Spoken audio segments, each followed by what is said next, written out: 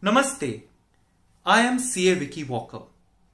Today is 2nd October, a day which is significantly important for every proud Indian because today we celebrate the birth anniversary of our very own Mahatma Gandhi, whose contribution for the freedom of our country was remarkable, and that's why we call him the father of nation. Today, we also celebrate the birth anniversary of Lal Bahadur Shastri, who was an Indian politician and also served as the second Prime Minister of independent India.